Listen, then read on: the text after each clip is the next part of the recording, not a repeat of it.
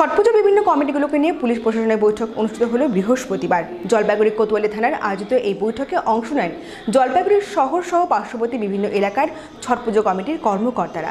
ছিলেন জলপাইগুড়ি পুরসভার বিভিন্ন ওয়ার্ডের কাউন্সিলররাও। জলপাইগুড়ি কোতোয়ালি থানার আইসি বিশ্বাস সরকারের নেতৃত্বে এই বৈঠক অনুষ্ঠিত হয়েছে।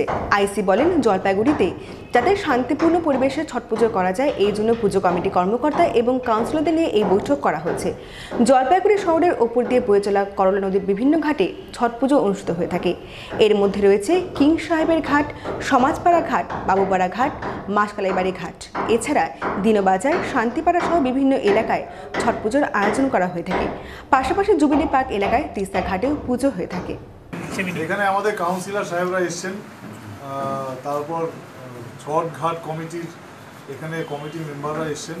তো আমরা মূলত এখানে আলোচনা আজকে যেটা করলাম, যাতে শান্তিপূর্ণভাবে ছট পুজো যেটা হয় সেটা যাতে প্রতি বছরের মধ্যে এবারও হয়। মিউনিসিপ্যালিটির থেকে তো সম্পূর্ণ ব্যবস্থা করছেই। এবার গতবার যেমন সমস্যা ছিল ঘাটে জল কম, এবার জল একটু ওনারা বলছে বেশি আছে। সেজন্য আমরা এখানে কাউন্সিলর সাহেবদের এবং ওখানে যারা ঘাট কমিটিকে অনুরোধ করছি বাসের ব্যারিকেড একটা তৈরি করে দেওয়ার জন্য। ইম্প্রোভাইজ বাসের ব্যারিকেড তৈরি করে দিলে ওই বাসের ওদিকে কেউ যাবে না, তো দুর্ঘটনা হওয়ার সম্ভাবনা কম থাকবে, 1 নম্বর। আর 2 নম্বর হচ্ছে, আমরা এখানে রাত্রিবেলা যখন ঘাটটাকে বানিয়ে চলে আসবে আমরা পুলিশ ডিপ্লয় করে দেবো, সেটা জন্তু জানোয়ারই হোক কিংবা কেউ হোক, যাতে ওই ঘাটটা ডিস্টার্ব না হয় আর কি।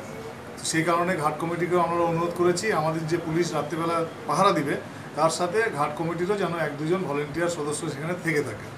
এবং অন্যান্য বিষয়ে আমাদের এখানে আলোচনা হয়েছে, যেমন কিং সাহেবের ঘাট, মাসকালাইবাড়ি ঘাট, বাবুপাড়া ঘাট, সমাজপাড়া ঘাট, জুবলি পার্ক ঘাট, নেতাজি পাড়া ঘাট, পান্ডাপাড়া ঘাট, এরকম মূল এই ঘাট, দিনবাজার ব্রিজ ঘাট, এগুলো আমাদের ঘাটগুলো রয়েছে।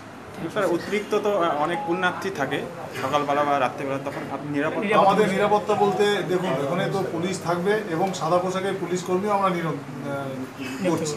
এছাড়া ট্রাফিক নিয়ন্ত্রণেরও কিছু ব্যবস্থা আমরা নিচ্ছি, সেটা আমাদের ওসি ট্রাফিক যিনি আছেন তাদের সাথে আমাদের বিস্তারিত পুলিশ অ্যারেঞ্জমেন্ট হয়েছে, এসপি সাহেবও বলে দিয়েছেন, সেই হিসেবে